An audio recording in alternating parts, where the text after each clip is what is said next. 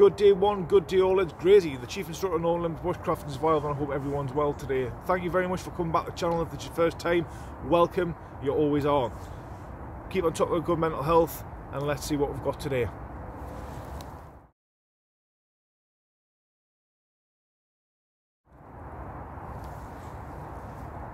So, survival. What is survival to you? Now, everyone's got their own version of it, and I'm not going to stand here and tell you exactly what it is, because my version will be completely different to my other instructor's version, and even yours. So, but one of the things that we do all have in common is survival is surviving.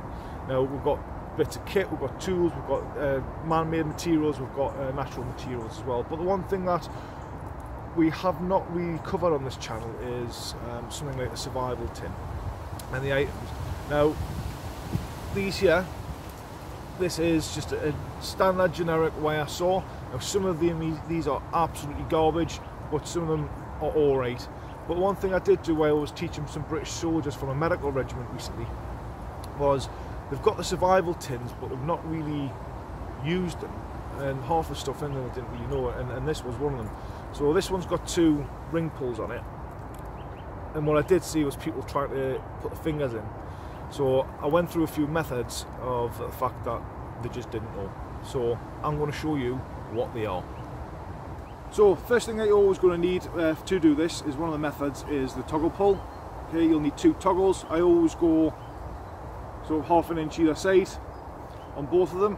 It doesn't really matter as long as you've got a good hand. And then you'll need your saw. Now, these ring pulls here that are in them, some don't come with these, some come with just the wire loose, but again, this is where they'll all go to. And all we're simply going to do is just put the ring pull about halfway, and then we're going to grasp it, and then it's going to come out your middle fingers. And then just repeat on the same side, or other side should I say. Okay, so that's what it should look like on the inside, and that's what it looks like on the outside. So what I've done here is I've just got myself a green stick, probably about length of a bit of my arm, and then I'm going to then size up the wire, and then I'm going to put it near the back and then measure it out. So this is where I'm going to stop, put my notch here, and then I'll then put a notch on the other end as well. So for this I've got the Mark III out of retirement. I'm just going to make myself some notches.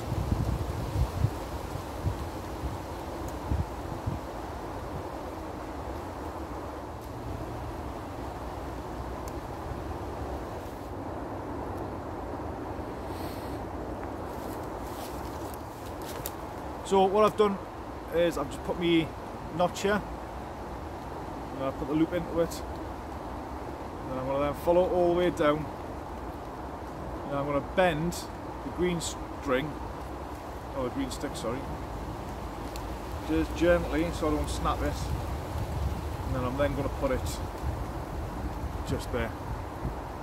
So I've now made is an improvised bow saw. So let's see how this one works out.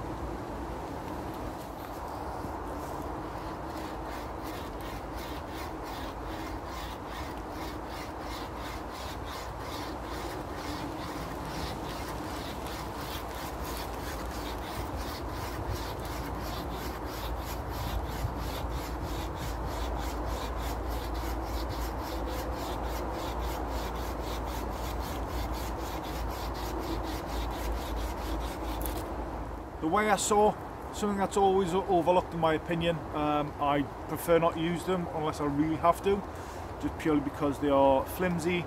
You can't really put that too much pressure on it, and if you put too much pressure, they'll have a tendency of snapping at the joints just here. But if the only thing you've got is a survival tin and this is in it and you need a cutting tool, then it's the only thing that you've got. So there's two different methods that you can use to ensure that you can get what you need. So thanks very much for watching. Don't forget to hit the subscribe button, and I'll see you next time.